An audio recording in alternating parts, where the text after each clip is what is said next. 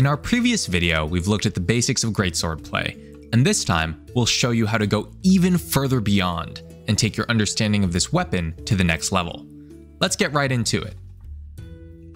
In the beginner's guide, we've mentioned that you can guard even if your weapon is sheathed, but did you know that this is actually the quickest and best way to unsheath in most situations? Let's look at some cool things you can do with this seemingly useless move. The first of these techniques that's very prominent in speedruns is called guard rolling. Blocking with our weapon sheathed will instantly draw our sword and put us into guard state, which we can straight up cancel on the first frame by rolling, allowing us to unsheath and roll at the same time. The most consistent way to execute this trick is to hold the guard button while running or sprinting, and then press the dodge button as soon as you can while still holding guard. When performed frame perfectly, it will look as if your sword teleports into your hunter's hands while rolling. It takes a while to get this into your muscle memory and become consistent with it, but it's 100% worth it. Unlike the draw attack, guard rolling allows us to instantly unsheath our weapon without requiring us to stop moving, so it comes in really handy for situations where we need to close distance to the monster before attacking. We can also follow it up with a tackle and a strong charge slash, 2 tackles in a TCS, or any silkbind move. Guard roll paired with adamant slash lets us cover huge distances. Remember, we can use adamant slash in any direction, which opens up a lot of opportunities for creative plays. Guard rolling is one of the fastest ways to go from sheath state into a tackle or adamant slash. However, if you're not that far away from the monster and you just need emergency hyper armor to tank a roar or attack, we have some better options. The fastest way to get into a tackle from sheath state is to guard, kick, and tackle. And if you want to quickly go into adamant slash from sheathed, then your best option is to simply guard and press L2 and triangle while still holding the guard button. Unlike the roll, silk binds can't cancel guard on the first frame, but as you can see from our test results, it's still faster than the alternatives. In fact, this is overall the quickest way to go from sheath state into hyper armor. Be aware that adamant slash will move you quite a bit, which might cause you to miss the monster's weak spot, so use the kick into tackle option instead if you're already close to them. Monster knowledge is by far the most important part of greatsword and high-level monster hunter play in general. Every monster has different attacks and patterns, so there is no universal best combo that will work for every situation. We can, however, give you guys a universal template on how to fight monsters with this weapon. As we said in the beginner's guide, we normally want to have our weapon sheathed and react to what the monster is doing. We can divide each monster attack animation into 3 distinct parts: the wind-up, active hitbox, and ending. The wind-up usually doesn't have a hitbox, and it serves as a good indicator of what move the monster is doing. Learning to identify the attacks early in their animation is key, and it's something you'll learn as you fight the monster. After the wind-up, the monster will do their actual attack, which has 1 or more active hitboxes. Depending on the attack and the situation, we either want to avoid the hitbox by iframing or running away, or tank it with our hyper armor moves. After the active hitbox phase is over, we can usually safely punish the monster until their next attack begins. Our objective is to fit in as much damage as we can during this window. It's important to land your final hit before they start their next attack, or you'll probably miss and get hit. Monsters can also have attack patterns, which means they'll do predetermined attacks in a sequence. Some of these patterns can be position dependent, so to bait out a certain attack, we'll have to stand in a specific location relative to the monster. It's worth mentioning that attack patterns also depend on the state the monster is in, such as their aura level if they have one, and whether they are enraged. Monsters that are flashed or tethered after a wyvern ride, as well as those that are targeting small monsters, will do shorter combos, so don't be surprised when they are behaving unusually. A slow weapon like greatsword can massively benefit from attack patterns.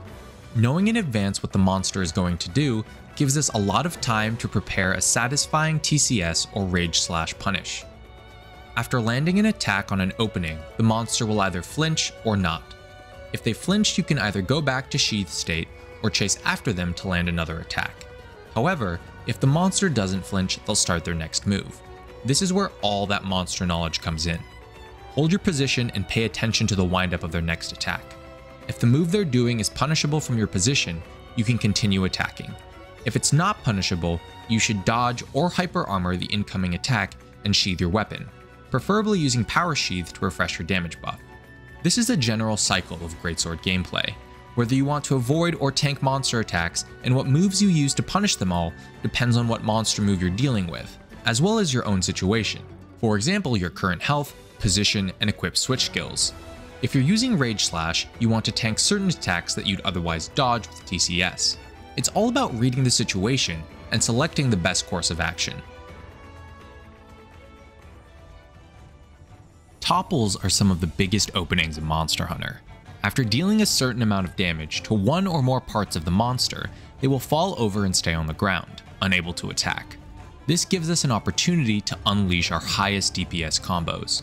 On a toppled monster, we should always try to land at least a level 3 empowered TCS and as many other charged attacks as we can fit in for the TCS.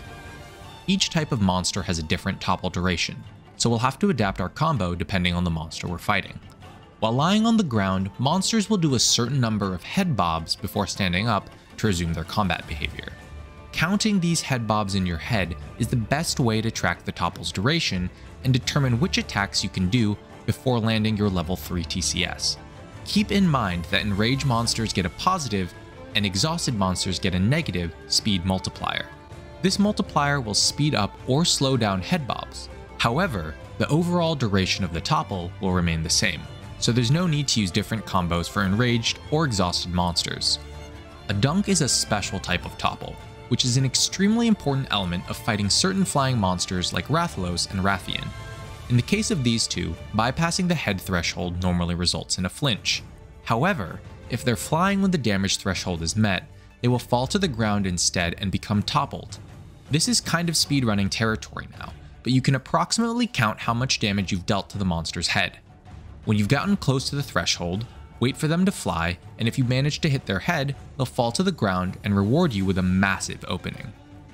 If you're interested in trying this out yourself, you can look up each monster's part thresholds on a website like Kuranico.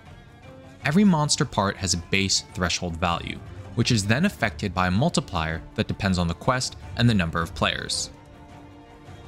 Stuns look similar to topples, but there are a few key differences.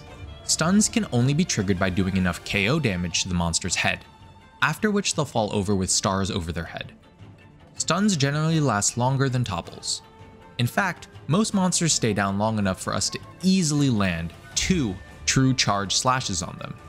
Some bosses will also do a stretching animation after getting up from a KO, which gives us even more time to do damage.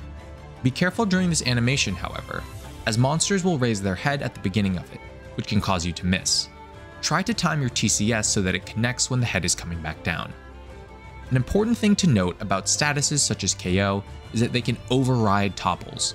If you know that a monster is close to getting KO'd and you topple them, avoid tackling their head as the stun will override the topple and rob you of that massive opening.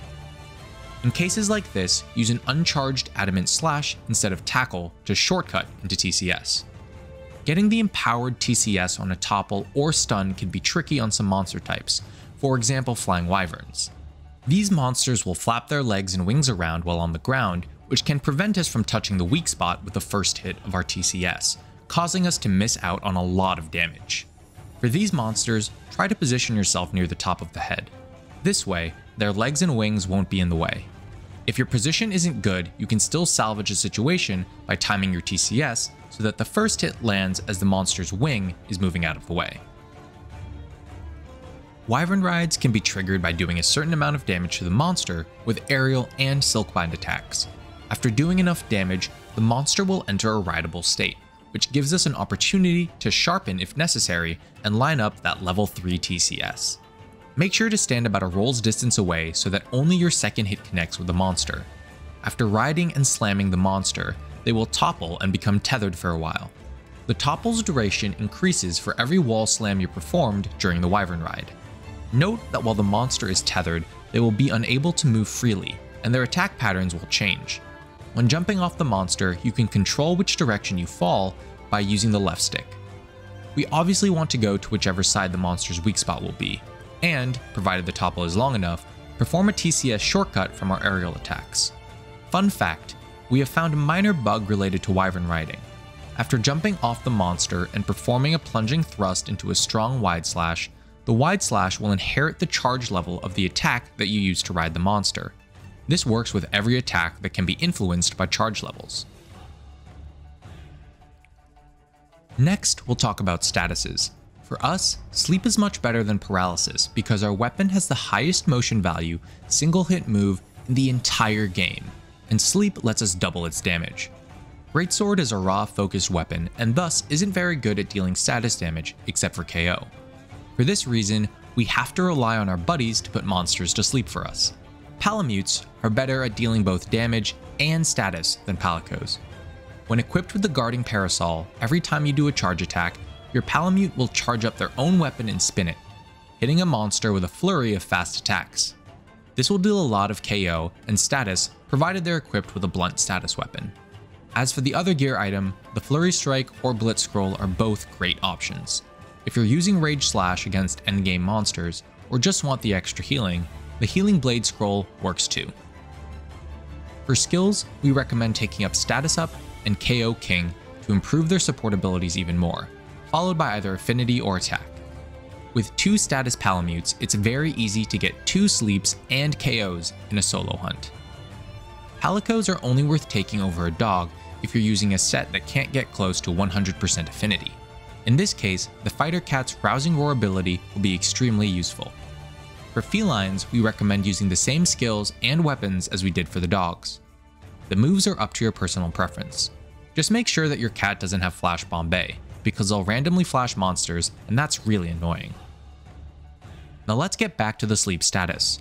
The regular TCS sleep wake up is a lot easier than it was in World, as TCS moves us further forward in Rise. Just like with the Wyvern Ride TCS, you want to stay about 1 roll distance away from the monster to be in the right position. On the other hand, getting an empowered TCS sleep wake up is a lot trickier and is not always possible. If you notice the sleep in time while you're in the middle of attacking, you can tackle and then land the first hit of TCS while the monster is falling asleep, and then get the double damage on your empowered second hit. Alternatively, you can use small monsters to get the empower bonus, but this is of course a lot less reliable. After waking up, some monsters will do a stretching animation like after KO and paralysis, which lets you get in an extra attack.